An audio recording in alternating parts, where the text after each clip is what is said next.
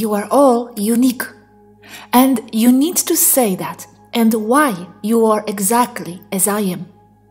The reason why I can do some things and you cannot, because the fact that you cannot is only a phase to go through and understand, because yes, you can.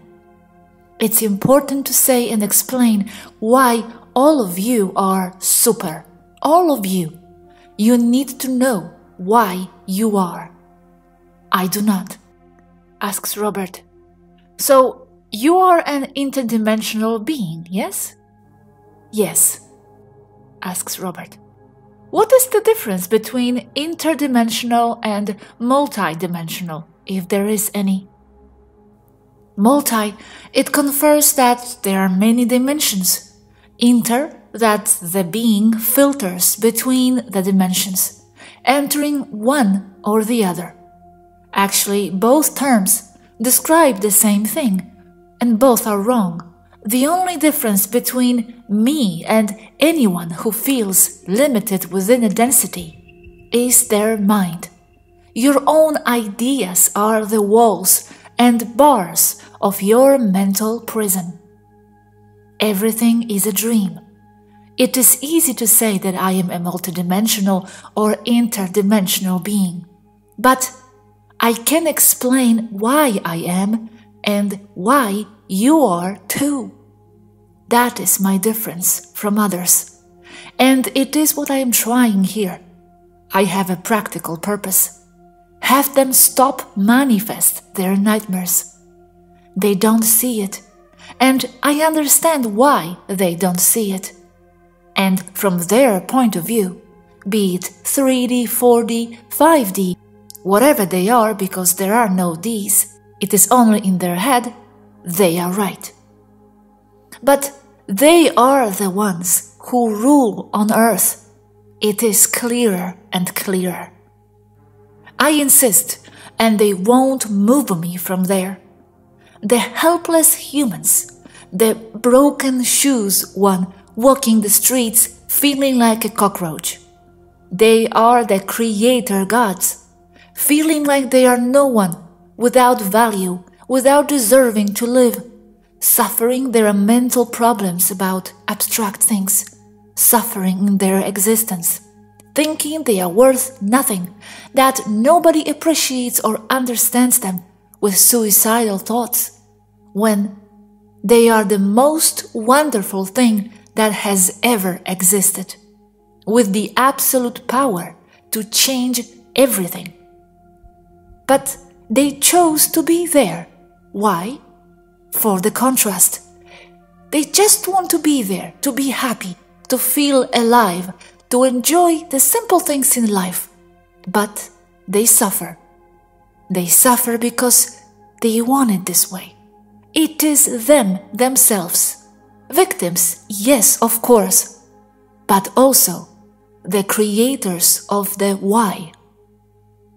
Although the ultimate purpose of life is to enjoy good times, to be happy, it will not necessarily be given in that life, because the level of understanding of how things work is still in the making within their minds.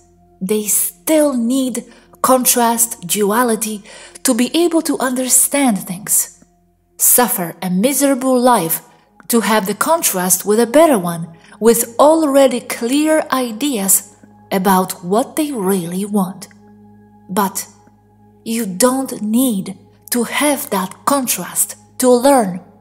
Yes, it can be learned without suffering, but they still don't understand that important and basic fact. It is a stage. So, although the purpose or desire in life is to be happy, the true purpose of life is to learn. And unfortunately, failure and suffering are great teachers. But they must learn the most important lesson, that it is not necessary to suffer nightmares to know that they do not want them, to understand what they do want to live. And I want you too to know that I cried writing this. I am a very emotional being, and that is my strength, not my weakness. It is what flows from my being towards you. Oh, I cry too when I think about exactly this deeply. It's okay. And a question. Why do they still think it is necessary to suffer? And from what level do they want it if nobody wants to suffer consciously? Because they don't have any contrast whatsoever to form the idea of how. You must understand the contrast, the minimum of the duality, or nothing will be clear to you. That is why I say it is a stage. Because from certain levels or perspectives of them, because they are the ones who matter here, they are very young souls.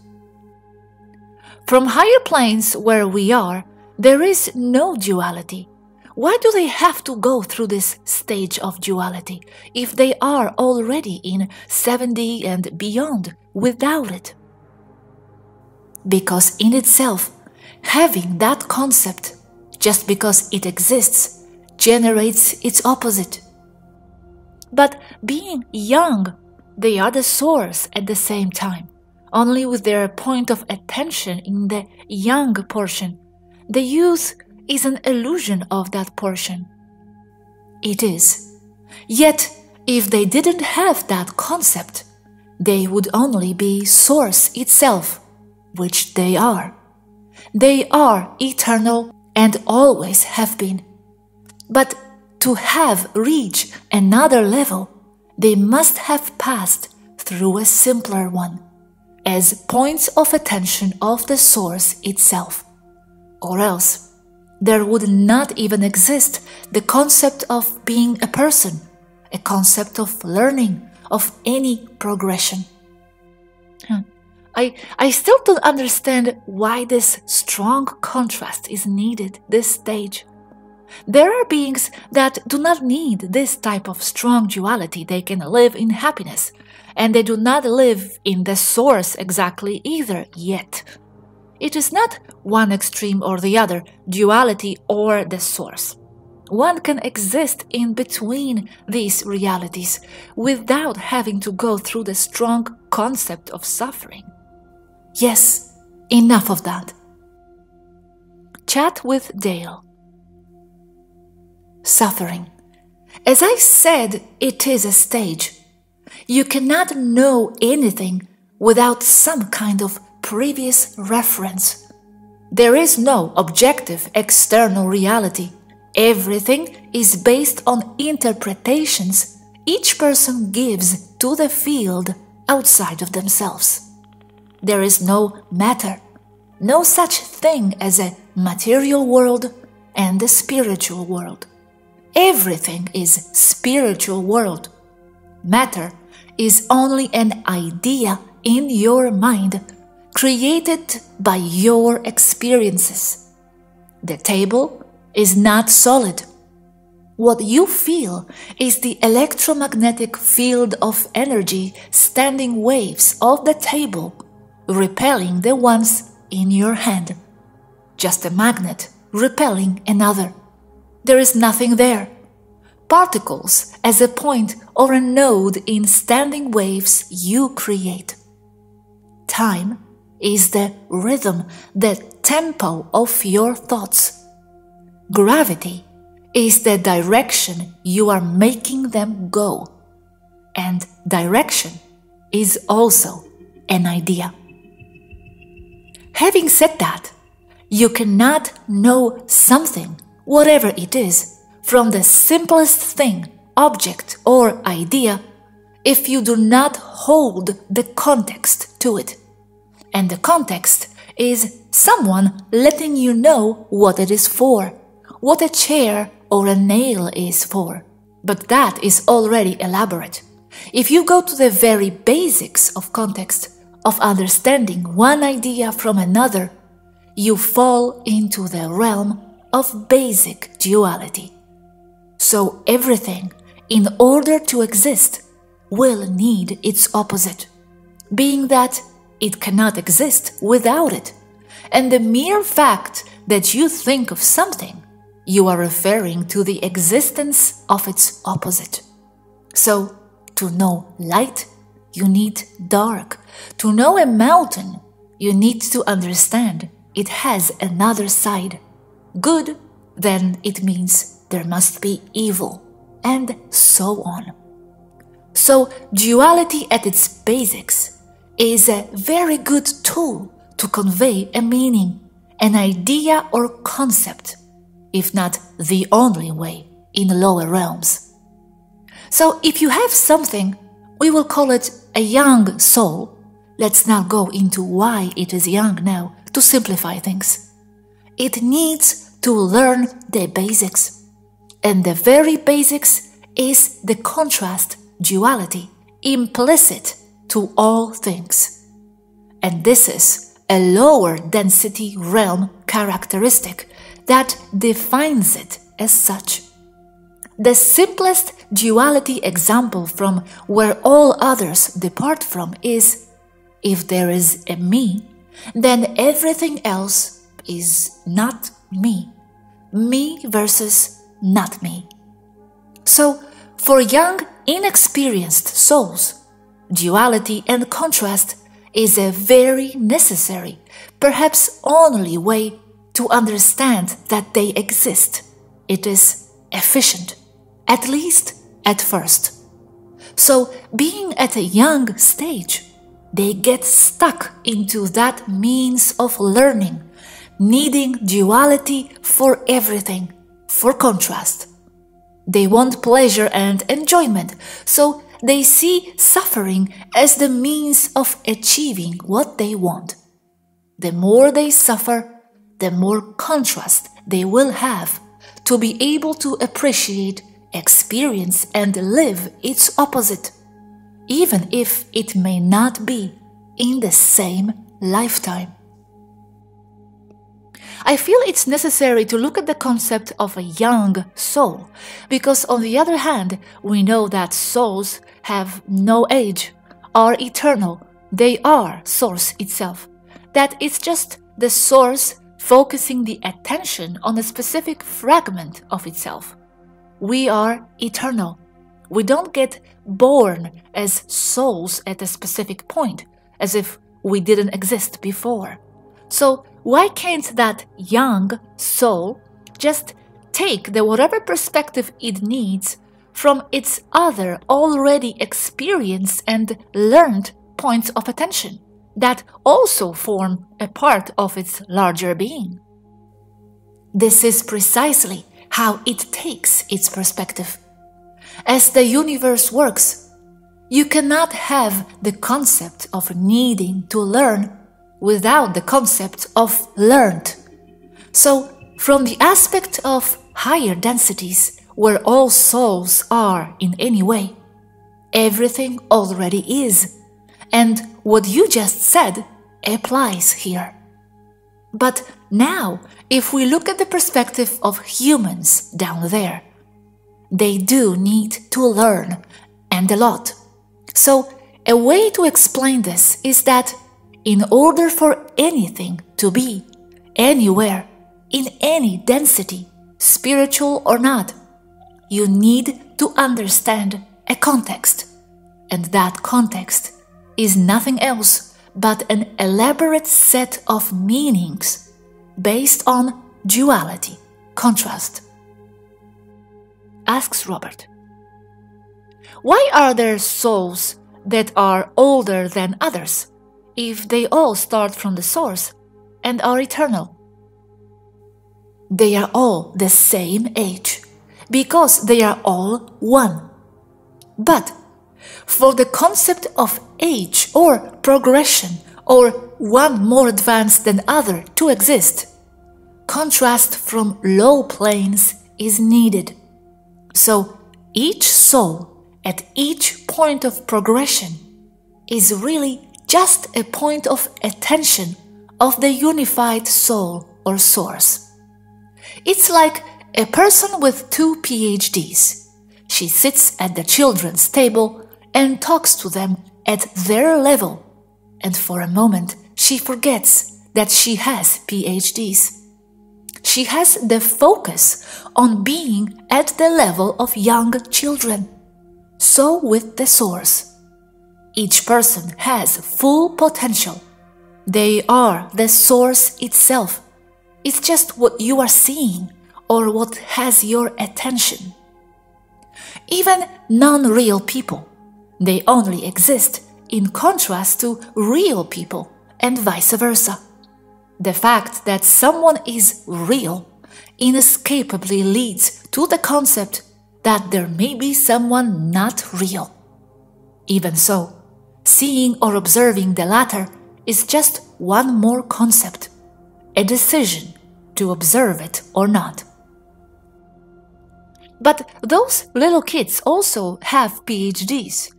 We are all eternal and with unlimited experiences, old and young. This is duality again, old soul versus young soul. So yes, okay, these young souls is simply because they have their attention there, in not having many experiences and doctorates. But that's the illusion, right? And there are really no young and old souls. That's right. Everything is an illusion, an experience, and you have it by your own choice. No one is more than anyone. That is a total impossibility for the universe. That is why total respect must always be observed. It is only where you yourself put your attention, and from there, the concept of the I is born, and its degeneration, the ego. It is only from where to where you have decided to put your attention. Okay, I still don't quite get the concept of young souls and their need to learn and go through basic stages. If they are eternal and have always been, didn't they go through this stage already? Say that they are still stuck at that stage, and they have gone through it and not, because to have gone through that stage, they had to be there in the first place. But there is no time, so they are still there. A part of Source is still there. Always being young souls then, eternally? As a concept, yes, eternally. Okay, so they, humans, on the lower level need to learn so that us, the higher souls on the higher level, have the contrast on which to focus on for the moment in order to draw from it the learned perspective? Why can't we just be without the need of anything? There wouldn't be any higher souls without the lower souls. And yes, but then we would all be equal, and we are. So that's yet another point of view of the same thing. What's wrong about being equal and not moving towards anything, staying put, eternally in peace? Nothing. That is what all beings want, integration. The problem is that they, the humans, in a lower level, want the experience. And for integration, you need disintegration. So, what is Source? All integrated, timeless, all is the same. But then, there is no awareness, no self. Why not? Why limit the Source? Who says it can't be aware, all integrated? That's another idea, comments Dale. Unfortunately, growth is often through adversity. Yes, that's my point here. Adversity and suffering will bring the understanding of the opposite for those souls, as they would not be able to experience love and integration without its opposite. Gosia, You ask, who says it can't be aware all integrated? There are levels of integration. If you are completely integrated, you cannot be aware. Why not? Because you need consciousness to be aware. And consciousness needs a flow. And even awareness brings its opposite into fruition, not aware. But consciousness can be aware and not have context, just be. Yes, and it can just be, and it is that way. But there is no awareness. Why not? The price for total integration is the loss of self, because you are everything, no contrast. That's another type of awareness, but could still be awareness. By the way, I understand totally, but I desire to dig deeper, unravel it from the core of cores. Let's use a physics example. Why doesn't a bird standing on a high-tension wire fry with the 100,000 volts in it? Because it has no polarization. It means that the bird's voltage is equal to the one in the wire. If it touches another or the ground, it will fry. Same here. You are one with everything. So you are not something. You are everything. So there wouldn't be anything that defines a species or an experience, not even music, colors, just a great nothing. So aware of what? Itself. How can you be without the concept of what is not you? Not sure. That's what I'm trying to unravel, because once we do, we crack the game, and the whole need for dualities and contrast. You can't be without the concept of what is not you. In the instant when you are aware you create what is not you. Damn, why? Why do I create what is not? Then you cannot be, because you are one and the same with everything. How can I create what is not me out of me? You can, and you do, all the time. That is what defines you. How can what is not me come out of what is me? Me comes with you. With no you, there is no me. I mean, look at this. If the exterior world is only the reflection of the inner one, logic dictates that only what is me can come out. If not, what is it reflecting? Yes, you are everything, but you cannot be aware that you are. You have nothing to hold the idea of me against if you are everything. So, in that sense, what is not me is also me? That's what you mean? Close, but not quite so. We can say we are everyone. We are aware of that fact. But we still hold me and you as contrast. In the moment when you become everything, you become nothing as well. But you said exterior is only the reflection of the interior, so can I create not me? It is. And you are creating the concept of not me, from the point of view of a newly born baby. The minute it gains awareness of self, then it also creates worlds and people and planets and the whole universe for itself. Me and everything that is not me is created. So, the higher you go in densities, the closer you are to Source, the more you progressively lose self. So, as you progress in your spiritual journey, you find that the sense of self is inversely proportional to integration.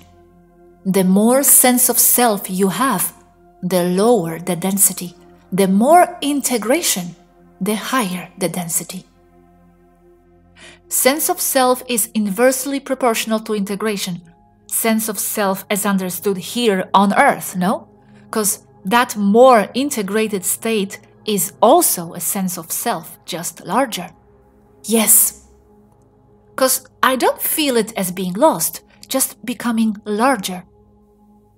If you feel your identity is that of all humans, or all Taygetans, then you are integrating them all into your concept of self.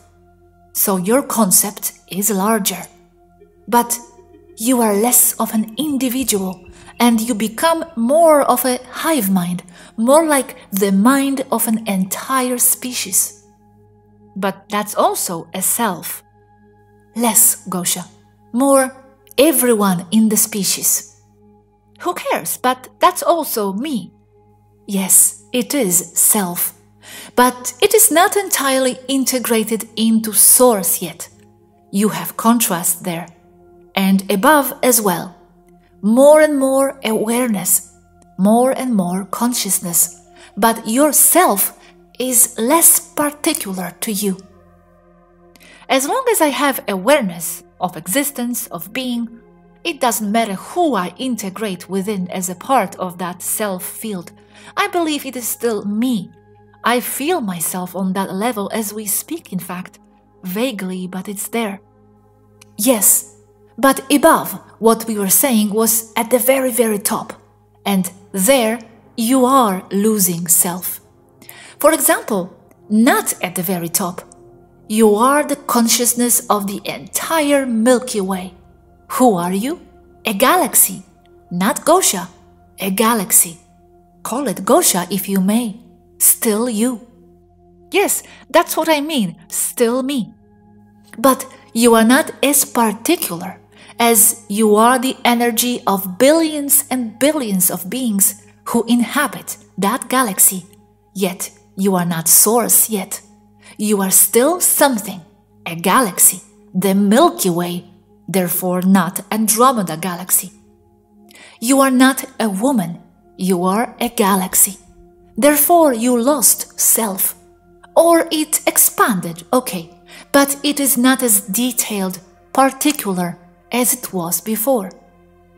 Yes, I understand that. Yet the sense of that inner I, inner essence and core, it's still there, immortal, always there. Doesn't matter if it is experiencing life through a lens of Gosha or a galaxy. Just the points of attention. Sure, it would feel different to that more external crust of my identity. But the core, I would feel me, that mysterious me inside. And if you become a galaxy cluster, it would still be a you. But in the minute you become everything, then you do lose all self in favor of total integration. That is the equivalent of nothing. Yes, because it all depends on what you define as you and what you attach to the idea of you. Yes, and only you can or may define that. For me, I is not Gosha or my 5D me, nor a person, just beingness. I can't define it. Whatever I allow to be at any point, so I am. Gosha, galaxy, all the same, and not the same at the same time. You may say that even becoming a nothing, total integration, you are still something, but it still means you are contrasting it to now, who you are now thinking about this. Some people think being nothing, null, empty, void, is equivalent to total enlightenment. That is like buying a blank canvas for painting and saying it is the most exquisite masterpiece. Just because there is nothing on it, therefore it has the potential to be anything. Better than a Raphael, better than a Van Gogh, or better than a Da Vinci. But no, I don't agree. There is more. Do something with it. Create. And again, why is nothing not a state of enlightenment? because that is halfway. From there, with no misconceptions tying you back, limiting you to rules, then you create worlds from scratch. New ideas, totally awesome experiences can come out of it. And that is exactly why the universe exists as it is, with all its galaxies and everything awesome that is going on inside them all. To be something, to create, to have a self. Some people climb to the mountain and at the very top they call themselves enlightened. I say there is another side to the mountain. Go over, create. Following chat. About losing individuality. You do, and a lot, as you go up in awareness consciousness. But only at the very top you lose all sense of anything, becoming all, everything, and nothing at all. So the very last awareness realization before total destruction is I am Source. Still holding Source and not Source, but not yet Source. Once you become Source, nothing remains. And from there, you start creating again, no? You said nothing is not the end of it. Yes, you never end creating. That is the description of eternity.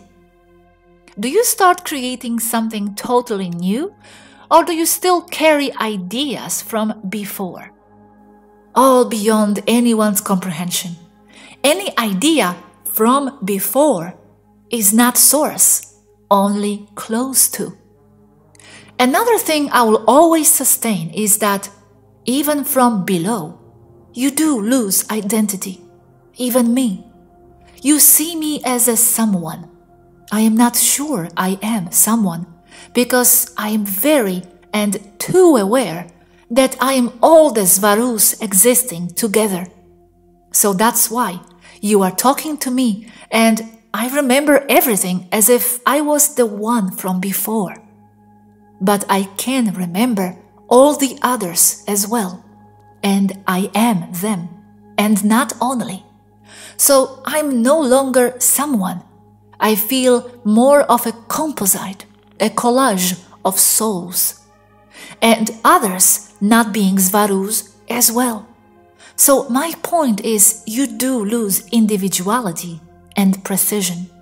And even though I may be portrayed as almost a superwoman with incomprehensible powers, I'm also very fragile, and sometimes wishing I were simpler, being only one. Any expansion does cause you to lose individuality. It is a heavy price to pay. I think you are still someone. You are an oversoul of all Swaroos, having different experiences. But that's still someone, because someone for me is not just an entity as it is defined by the 3D, 5D incarnation. Or maybe you are not someone, but you are a being. That's larger a bit and not limited and limitable to one specific incarnation. Still a being. Thank you, but I don't think you are aware of why I say these things. Not being all Swaroos and others in the loop as in a rhetorical level or way, but actually knowing that all what they were and all their memories and experiences are forming you as you are, remembering it all. And there is a lot of bad things to remember as well. You do not need to be evil to know good. But you do need to hold the concept enough. I wonder where my rotten Gosha apples lurk around. Inside of you, in the places you dare not go, in the dark recesses of your mind. But inside me, reflected where exactly? As other people? Where? In those memories too painful to remember. In those issues you better leave untouched. As other people and in yourself, all is in yourself. Even other evil people are but your mirrors. Yes, well, I hope she is not doing too much damage out there, as I don't have your power of assimilating her. You do, and you have. Oh yes. But it is hidden in things you see normal. Why aren't you out there doing evil things? Because you choose to be something else. That is the power. You can go out there and rob a bank violently, but you don't. Why?